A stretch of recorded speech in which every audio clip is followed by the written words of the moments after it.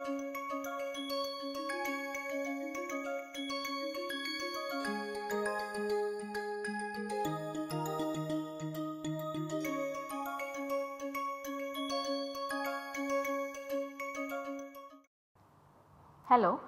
and welcome to today's lecture 6 of module 2.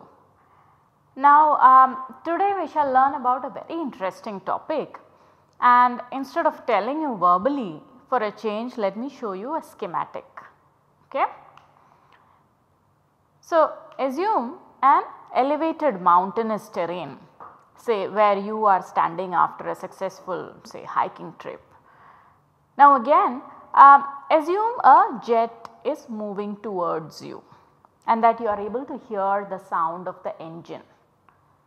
The jet has flown past you and even now you are able to hear the sound of engine, but in a slightly different manner. So what just happened was you happen to hear a different frequency or a different pitch when the jet was approaching you, and another pitch when the jet was moving away from you. Okay. So you heard a different frequency, a different pitch when the jet was approaching you and another pitch when the jet was moving away from you. And this apparent change in frequency of pitch when a sound source is either moving towards or away from a listener, that is you in the example, is called as Doppler effect. Remember, this can also be observed when a listener is moving either toward or away from a sound source, either ways. So Doppler effect is named after the Austrian physicist and mathematician Christian Doppler, who was the first to describe this effect in the 19th century. So we just learned that a shift in frequency which is observed when either an observer is moving towards a sound source or a sound source is moving towards an observer is known as Doppler shift. The change in frequency that is observed is known as Doppler shift. Now this is a course on microwave remote sensing, isn't it? So why are we discussing about Doppler shift? So let me take you back to one of the earlier lectures where you may recollect that I showed you this diagram and then I mentioned that the elliptical shaded region, illuminated region is known as the footprint, that is the area on the ground that is viewed by a radar system as it is moving in the orbital track. And then this particular footprint you can see I have divided into two parts. One is a shaded region and the other is a non-shaded region, isn't it? And this is the center of the beam, okay, as indicated. So we mentioned during the discussions that all of these, that is towards the right, that is the shaded region of the footprint, they are moving towards the satellite, and all of these, that is towards the bottom trailing end left side, it is moving away from the satellite as the radar is looking sideways and the footprint is the area illuminated on the ground which the radar sees as it is moving. Now compare this with the earlier example when a car say with a siren travels past you. So there is a change in pitch that you can clearly hear when the siren is approaching you and when the siren is moving away from you. And the pitch can be higher as it approaches you and lower when it recedes, isn't it? Now similarly, in the case of synthetic aperture radar with the platform being satellite, so the platform here is moving, a synthetic aperture radar has side looking geometry, and if we assume the target to be stationary for one instant, if we assume the target to be stationary, as the footprint is moving along the target, the return echo from the leading part of the footprint, that is the shaded region here, shall have a different frequency than the return echoes from the trailing part of the footprint, that is the part which is not shaded. Okay? So, this is what we discussed, that as the footprint is moving, because the footprint is the area that is viewed by a radar system which is on a platform, let it be aircraft or satellite. So, the footprint itself shall contain two parts, one part that is moving along the target, that is the shaded region shown here, and the other part which is the non-shaded region, it is the trailing part. So, what happens is, as the footprint moves along the target, the return echoes from the leading part of the footprint shall have a different frequency, and the return echoes from the trailing part of the footprint shall have a different frequency. So, what we do is we can quantify this effect, absolutely we can quantify this effect in the following manner.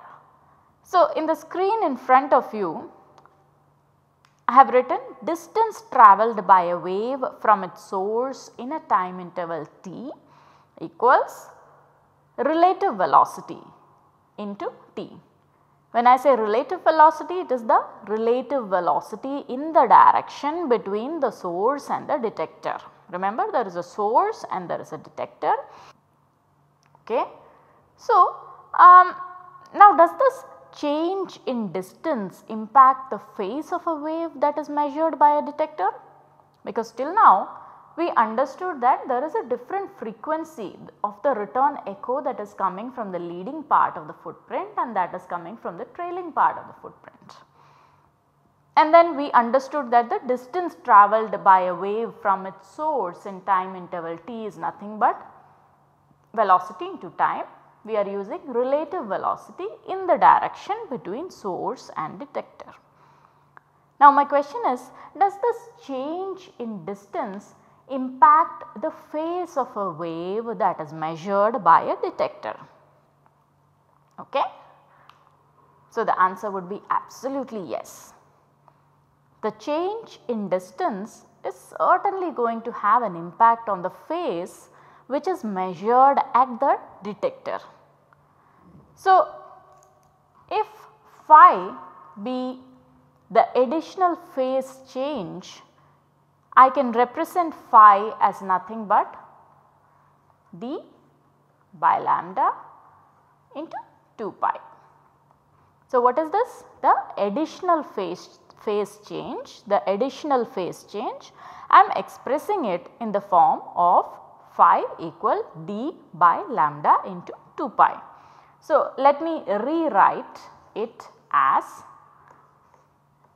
relative velocity into time by lambda into 2 pi. Simple expression, is not it? What does it represent? It represents the additional phase change. Okay. Now, just to reiterate what we discussed, we are talking about Doppler shift and then we are trying to understand why Doppler shift is important with respect to synthetic aperture radar images. And that is when I mentioned that there will be a change in frequency of the return echoes observed from the leading and trailing part of the footprint as it moves with the platform. And then we discussed that the change in distance is going to have a impact on the phase, and then we saw the expression to quantify this. Now, please note that we are more interested in understanding the rate of change of phase with time, okay? Which means phi is not the quantity we are interested in, we are more interested in d phi by dt, rate of change of phase with respect to time. And if you recollect one of our very earlier lectures where I was mentioning about wave, you may remember that we defined the angular frequency denoted by omega. I will try to put all these together in a storyline. For now, we can have expressions that help us calculate the Doppler frequency shift, okay, Doppler frequency shift as V relative, that is relative velocity by lambda wavelength. Okay. Now, with this simple background, let us try to understand more about something known as aperture synthesis in synthetic aperture radar using Doppler interpretation. Remember, we tried to understand the geometric interpretation. The same manner we are going to understand about the Doppler interpretation as to how aperture synthesis is happening in a synthetic aperture radar. So, by now we have the understanding that echoes returning from objects which are located in the front of the footprint shall be Doppler shifted to higher frequencies, while the echoes from the receding or trailing end of the beam shall be Doppler shifted to lower frequencies. Okay? And we also know the expression for Doppler frequency shift.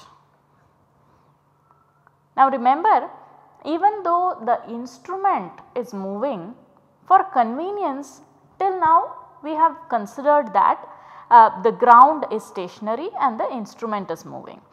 And even though the instrument is moving, for convenience we can consider that the ground surface is moving through the footprint. And for one instant, if you assume as the ground surface is moving through the footprint, there are a history of return echoes, because you know it happens in a continuous sequence. So, as the ground surface is moving through the footprint, there is a history of return echoes that are generated from the target, and this shall approximately cause a linear shift in frequency, okay, linear shift in frequency. So, a radar system should be capable of not only sending coherent pulses, but it should also be capable of accumulating the return echoes over successive pulses for synthesizing an antenna which is very much longer than the physical antenna. Let me reiterate, let me repeat. A radar system should be of course capable of sending coherent pulses. At the same time, it should also have the ability to accumulate the return echoes over successive pulses. And why are we doing this? For synthesizing an antenna which is much longer than the physical antenna. That is why we call it synthetic aperture radar. Now let us consider in detail as to what actually happens when a target moves through a radar beam. Before that, please do not forget that there is something known as a zero Doppler line, which we discussed in one of the earlier lectures, that is the line which is directly perpendicular to the flight path. Okay? Alright. So, assume the Doppler shifted frequency is f suffix d. Okay. Let me write the expression Doppler shifted frequency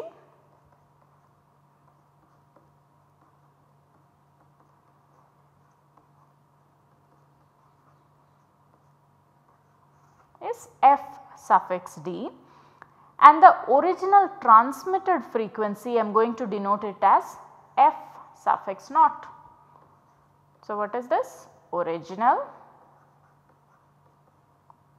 transmitted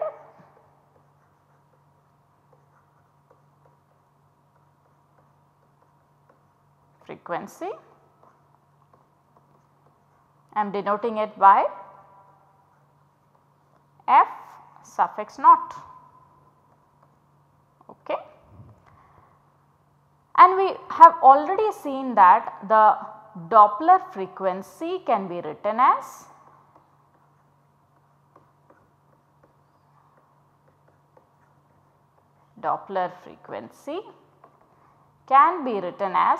two into relative velocity by lambda. You may ask, where did the factor of 2 come from?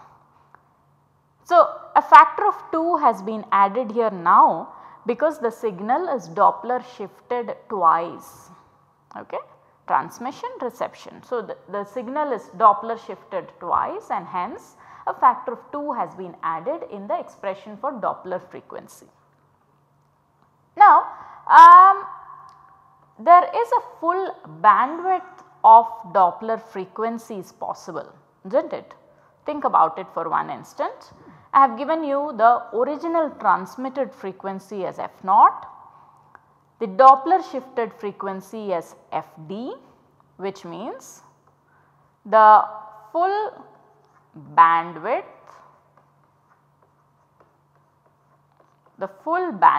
of Doppler frequencies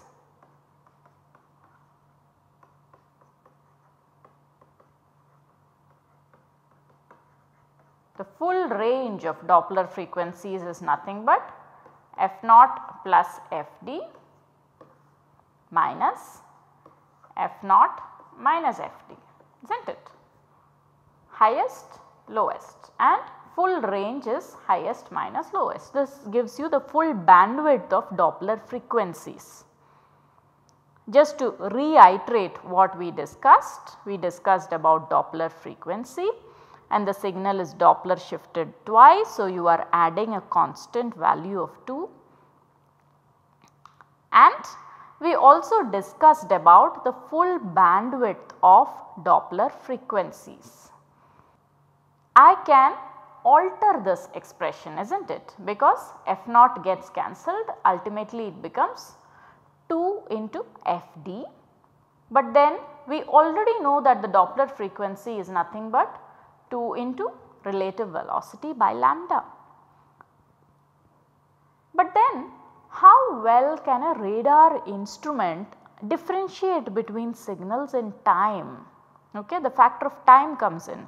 How well can a radar instrument differentiate between signals in time? That is a question we are trying to answer now.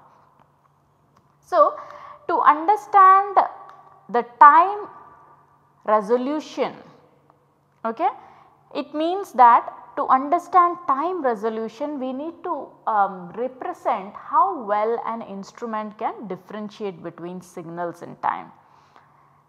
But then we also can translate this to azimuth distance, isn't it, along track distance. Remember, we discussed about azimuth direction, along track direction, and for translating we need to include something known as azimuthal speed of the sensor, azimuthal speed of sensor. Please note that this is not equal to the speed of light. Azimuthal speed of sensor is nothing but the speed of platform carrying the sensor. It can be an aircraft, it can be a satellite. So, our aim is to understand azimuthal resolution, okay, azimuthal resolution.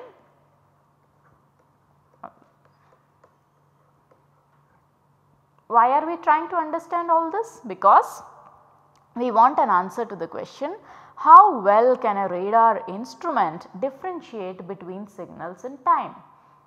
Okay.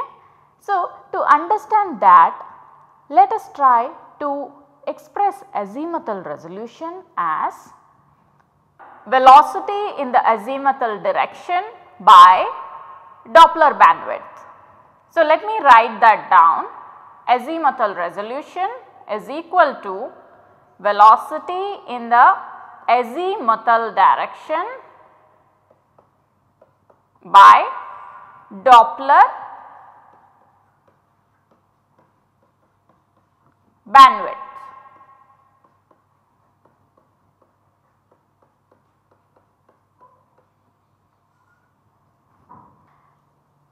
the relative velocity, I am going to use the expression because by now we are familiar. So, the relative velocity is nothing but azimuthal speed of sensor multiplied by sine of half of full beam width of antenna. So, I am going to use this expression theta b to signify angle half of full beam width of antenna. Once we start our modules on antennas and the different types of antennas and the properties of antennas, so that time it will be clear. But for now the relative velocity can be expressed as a function of azimuthal speed of sensor and sine of half of full beam width of antenna. But then when theta is very much less than 1 radian, sine theta can be written as nearly equal to theta b. Okay. That is because the theta, the value of the angle is very much less than 1 radian. So, now I can write theta b is nothing but wavelength lambda by 2 into length of antenna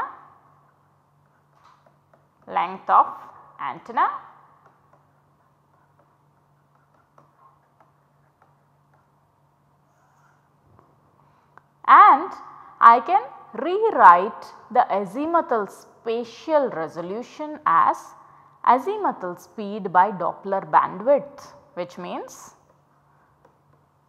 azimuthal spatial resolution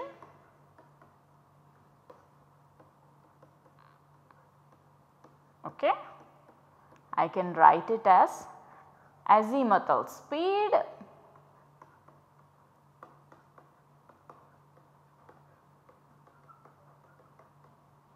by Doppler bandwidth.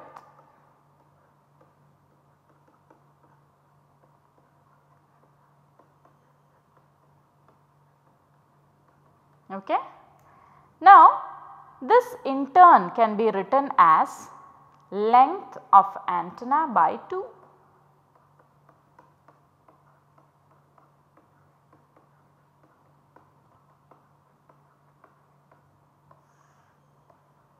Okay. I am going to highlight this expression because it tells us that azimuthal spatial resolution equal to length of antenna by 2. Okay. Just to reiterate what we discussed. Why are we discussing all this? We need an answer to the expression how good can a radar instrument differentiate between signals in time, and that is when we started to understand about the speed of the platform. We denoted it as azimuthal speed or V suffix azimuthal, and then we started to understand how it is related, how azimuthal spatial resolution is related to the length of antenna. Okay. Now, the inferences what we get from this expression is that azimuthal spatial resolution is half the length of antenna.